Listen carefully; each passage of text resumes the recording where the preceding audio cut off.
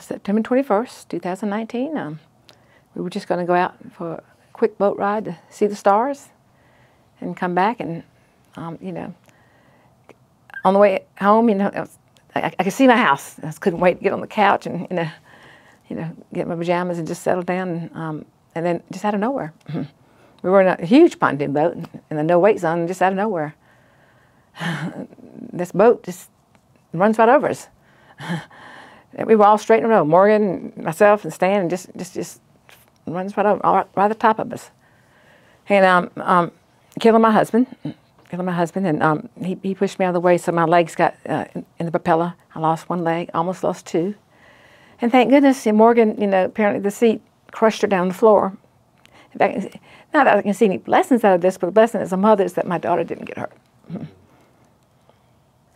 We're almost home. You could basically see our house so close, less than a minute's drive, and all of a sudden,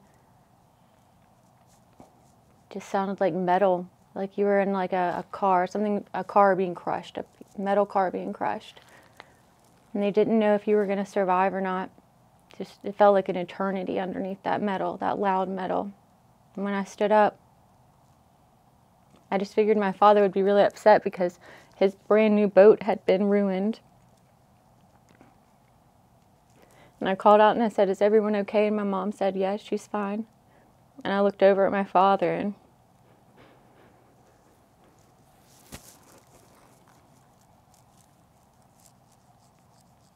the guilt that comes along with not being able to save him is a lot to deal with. I'm really glad my mom's here though, so.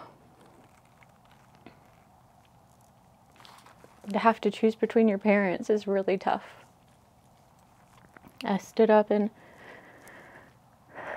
I looked at my father. He was hanging over the side of the boat. His bone was out of his shoulder all the way up to his ear. And his body was just, I don't know where the rest of his body was. So I went over to try to save him, but then I looked at my mom, and her leg was just, I mean, you could see the bone and then muscle and just like gore. So I was like, oh my gosh, what do I do? You know, I've only got like 30 seconds to save them. I've got to save both of them. I can't go home without my parents, right? So I've got to save both of them. This is my responsibility. So I just took my dress off immediately, just took my clothes off and tied it around my mom's leg as tight as I could. But I didn't think that was going to do anything. I didn't think that she was actually going to be saved because, I mean, her leg was destroyed. But I was like, okay, so I'm just going to do this really quick, and then I'm going to go back to my father, and I'm going to resuscitate him. And once I resuscitate him, then I can deal with both of them.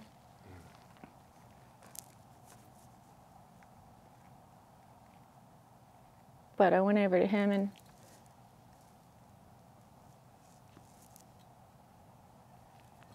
his bone was out of his body, and his side was gone. And I picked up his head.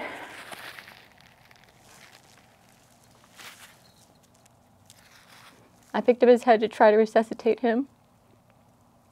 And there was a little hole in his cheek. And I thought, I'll plug that and I'll just resuscitate him. He'll be fine. Once we get him to the doctor, he'll be fine.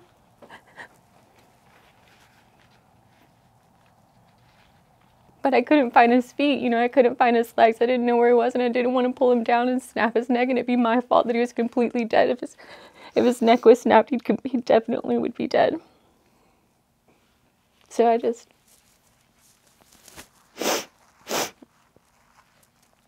I held his neck so it wouldn't be obstructed. And I wrapped him up, and I tried to hold his guts into his body.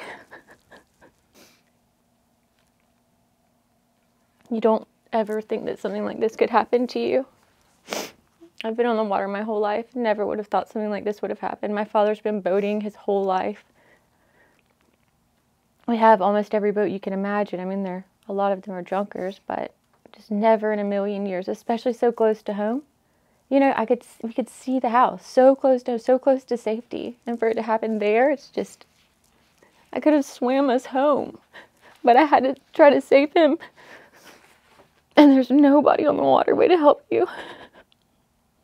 By that time of year, there aren't any police on the water. DNR's doing stuff with hunters, and I'm not trying to throw DNR under the bus, you know. I think DNR is fantastic. I just am saying that nobody was on the waterway. And Tracy Gordon didn't come back to help us. Strangers came and helped us. And I was mad at them at first. I mean, I know no one else wants to, but I didn't want to do that. You know, I don't want to. I was slipping in something that was on the ground. I thought it was my father's half of his liver, because, you know, it looked like a shark had bitten the side of his body out. I don't want to be doing that. You know, people talk about they don't want their rights infringed on. I feel like that kind of infringed on my right, infringed on my father's right to live. It infringed on my mother, her leg, like, she's injured, but this is permanent. This is when she's 90 years old. Think about that. You know, you worry about older people falling. What about with a prosthetic leg? You put someone in a wheelchair, well, I don't want to go there, but do I feel justice will be done in this case? Well, I want to believe that justice will be done in this case. Justice can't really be done in this case, but I want to believe that the legal system will give my parents justice for what happened, but I mean, I haven't seen it yet. They just keep pushing it back, and you just have to keep reliving it over and over. You can't ever get to a point where it's like closure, because you're sitting here waiting for justice all the time, wondering if it's going to happen. And he hired a hotshot lawyer right off the bat, you know. So, you know, we started a Facebook group within 3 months of the crash, and we got a lot of support. And we went down to the State House, and the bill right now, it's S-497. That means it originated in the Senate, and it passed through the Senate last year unanimously. Now it's in the House of Representatives, and it has to go through committee or subcommittee and then committee, and then it has to be on the floor so everybody can hear about it. So everybody gets a vote in it. You know, everybody that's being represented in South Carolina gets a vote, a hearing. Okay, so right now it's in the House of Representatives. It's awaiting a hearing. That's going to be a little bit difficult this year because there have been some issues with the House Judiciary Committee, which is where it is.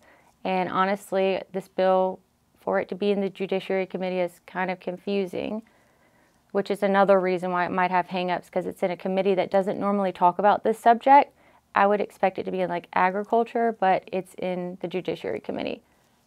I don't know. But to get it a hearing, we need more people on Save the Lake, on our Facebook group Save the Lake, to talk about boating safety. I mean, right now, if we don't have the bill for boating safety, we might as well just talk about it and teach everybody. You know, you don't have to have the bill to teach people, but the bill will help, you know, because it'll force people to take this education course, which doesn't even take that long, and then you know what you're doing and you feel comfortable out on the waterways. Yeah, so to help get it passed, which would be amazing. And it's not even our bill, it's not about us. You know, my dad is gone, my mom lost her leg, now it's about the people out there, everybody else, the people that we don't want to suffer. So it would be really amazing if people could contact their representatives in the House of Representatives, especially the ones in the Judiciary Committee. I could put a list of everybody's contact information on my my website, safethelake.com. I could put it on a Facebook group, so it's easy. I could even make an email template where you can email them all at one time. They said that if they get 6 people contact them about a bill, they think it's important.